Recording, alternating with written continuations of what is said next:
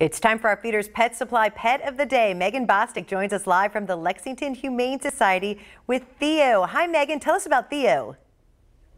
Hi, this bundle of energy is Theo, a 2-year-old husky. Although looking at his close-up, there might be some German Shepherd in there as well. As you can see, he's a very, very active boy. His only restriction is he needs a huge yard to play in.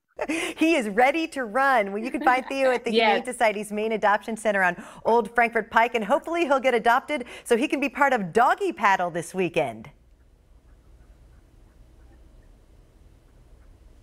Good boy. He's a good boy. Doggy Paddle is coming up Saturday, and it is sponsored by the Lexington Humane Society. You can find more information about it at lexingtonhumanesociety.org.